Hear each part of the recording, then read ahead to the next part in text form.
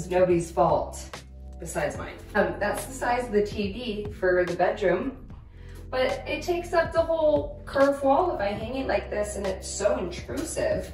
I've never owned a TV. I don't know why I didn't think that the measurements that were being told to me were smaller than this. We're gonna have a motorized lift, so it can come out when you wanna watch it, and go all the way back down when you don't want to. What in the world am I thinking right now? I have not one clue. When in doubt, tape it out, baby. So that is exactly what I did. With the tape, it just gives me a better eye and a gauge to come back and just measure back and forth as I am framing the base of the build.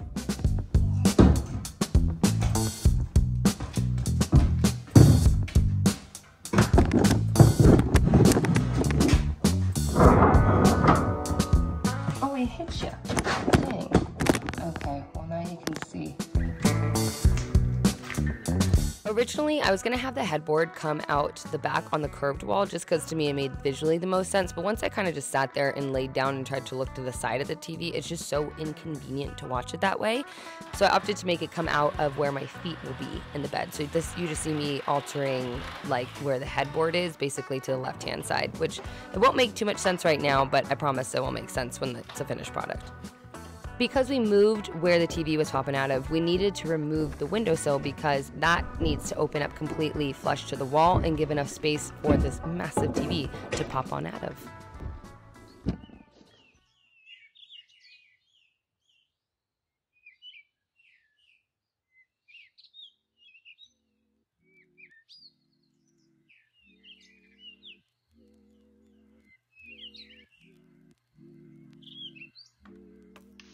With the TV being stored in the bed, obviously we want it to move up and down freely. Just grab a hydraulic system if you can. I ordered mine off of Amazon for the size of my TV.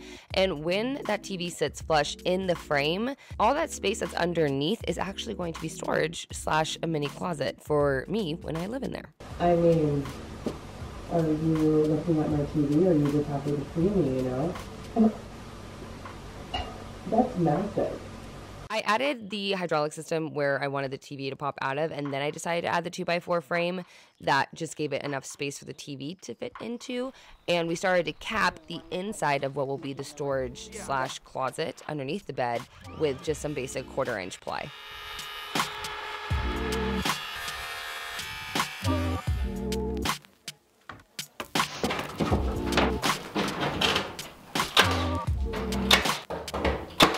It shouldn't be shaking, we know this. Oh my god, oh. God. Ow, what a toe.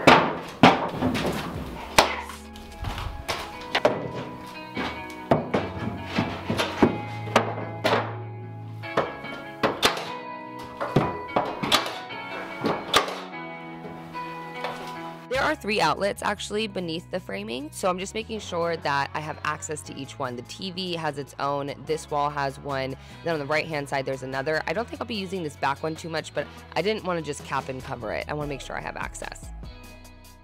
I always had this idea to have like a nook underneath the bed. I don't want the base of the storage of the bed to be flush to the entire facing of the bed. I just feel like that's going to make the space seem a little bit more crunched than it already is. So I am framing out a 2x4 situation to add a little bit of wall to kick the underneath the bed a little bit back, and you'll see the accent area I'm creating in just a bit.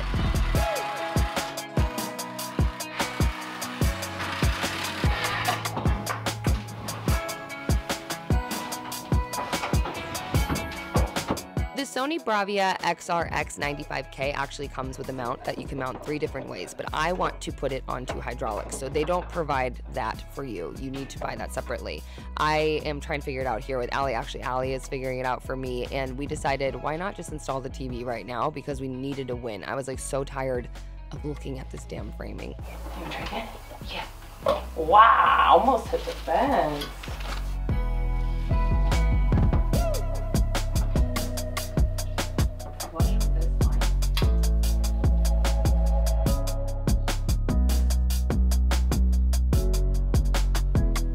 Before we went to install the actual TV, we decided to secure the lift to a 2x4 frame that we're putting underneath. That way it's not wobbling forward or backward. This is so fun.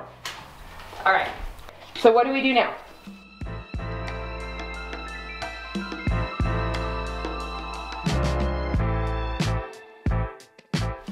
most? Are you joking?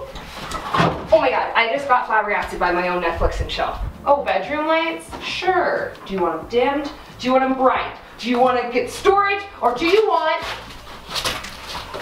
Okay. A 65-inch Sony Bravia popping out of the end of your bed, baby! Oh, Netflix and chill? Duh! It moves so slow. Like, okay. Like, we get it. You're a TV. Oh, no. I'm lying. No. No. Why? What did we do?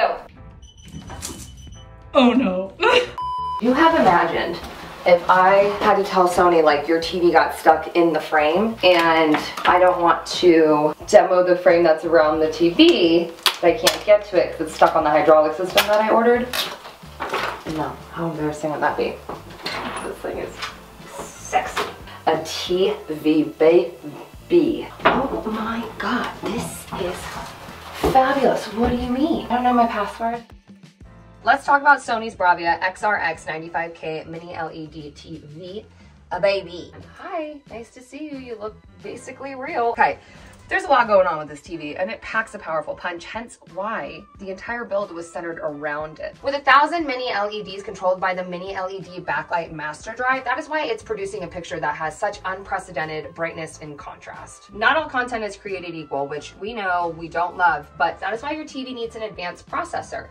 The XRX 95K actually has a cognitive processor XR, which sounds really fancy, but what it allows your picture to do is sound most realistic, look most realistic, sound most natural, look most natural. That's not real. If you guys are interested in checking out Sony's Bravia XRX 95K Mini LED TV, I highly suggest you hit the link in the description. I've also pinned it in the comment for you, don't you worry. They have a ton of other incredible products, which you guys know, I don't gotta explain. Hands down, I've never owned a TV, and this thing is absolutely stunning. These things just do this underwater? Nice, let's get back to the build. Thank you, Sony.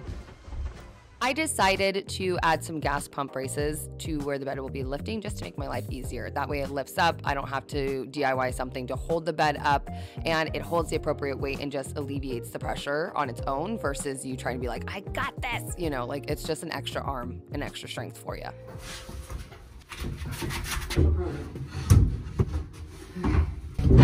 Oh, okay, that's the issue. You see what I'm saying? Let's cut this back. Who f***ing cares? You know what I can do then? Put the lip underneath this, and this can just live as one piece. Do we cut the bracket short, or do we just cut the 2x4 right there?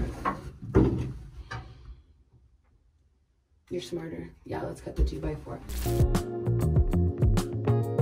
How's it looking?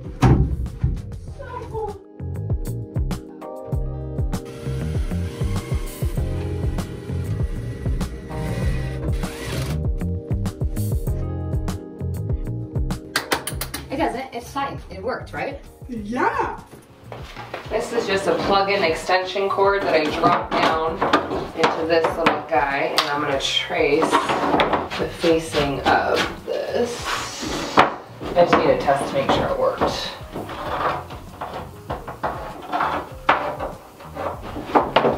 Great. So unplug it. It works. Figure that out. I'm truly not sold on the placement of this plug, but it is very convenient to have an extension cord living in the frame so I can plug anything I want in and charge my phone and just have it readily available versus like trying to get underneath the bed to plug it into the plugs that I put underneath the framing. Crazy. Now that the bed is installed, we can have fun with some of the details with that nook I was telling you. The first detail I'm going to do is actually light it on up because underneath it will be like you can roll out the bench to step up because this is such a high step that will have plants on it to add some green to the space. Because again, this space is very cold and kind of straight, and these details are going to warm it up a bit. I started to box in the TV after everything else was done, and we're going to wrap that and move forward with wrapping this sucker up because it looks super basic with the ply, but this is where the pretty details come in and it's going to hopefully blow your mind.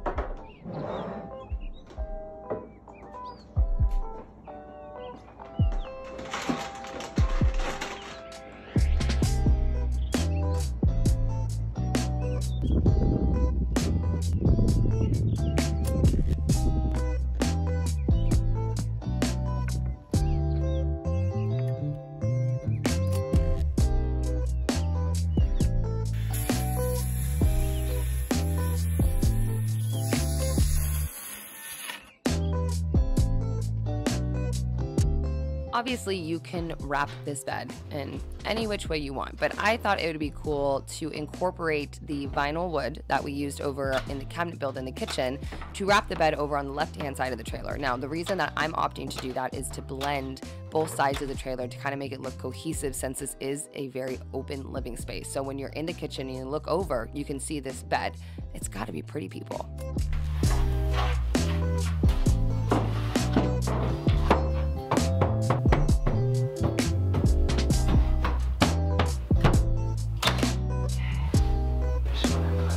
They're all be fine, but let's start with, Yeah, the great.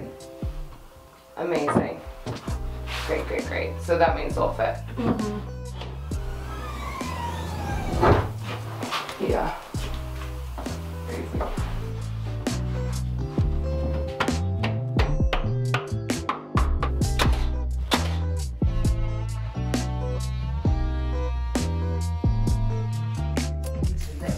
I'm thinking, okay, can we not do that? Yeah. So like, why don't I know how to just like put that in? No, I don't think so. Question mark? So I think I'm just gonna zip this off. It's a 69924. Oh, my closet? Is that what you're looking for? Oh God, what did I do wrong? Nothing, I did nothing wrong. You know I'm all about the details, and I wanted to really warm up this space because, again, the build's a little cold, it's sharp, there's no real like round edge or warmth to it. So I grabbed my angle grinder and cut down this old rug that had a ton of oil stains on it from an ex-boyfriend's house that it couldn't live on the floor because you could see the oil stains so much.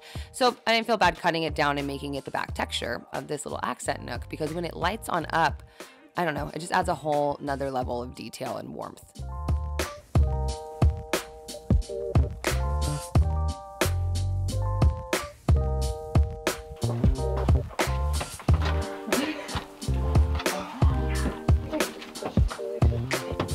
I'm literally shaking. I'm so fun. Oh my God, a perfect fit. Oh my God. You have a bed. Oh my God. This is a big step up. This is insanity. This is so fun. I can't even do that. Wait, what? There are clearly a couple things that are unfinished, but I'm going to be saving that for the bedroom makeover episode in its completion. But one thing I do want to mention is that this bed is fully functional for me. It holds everything that I own closet-wise. I get to sleep on it, cuddle my dogs, have the TV and movie night, but also when the TV is down and it's closed, that is my desk area and a space for my morning routine to read my books and write in my journal. I get to just pop up and do that immediately looking out the window to the sunrise.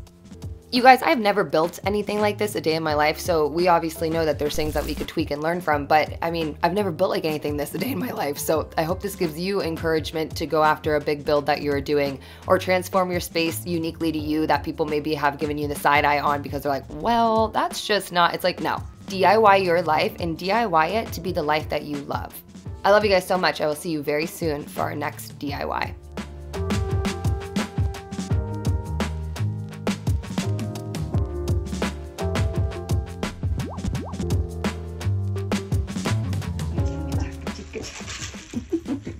Movie night.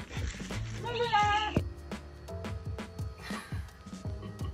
are you in the mood for? You? Should we watch that book since the book is so different than the movie? Yeah. Oh my God, wait, why am I already gonna cry? You are gonna, yeah, probably cry. In your feelings, got to believe that this is real.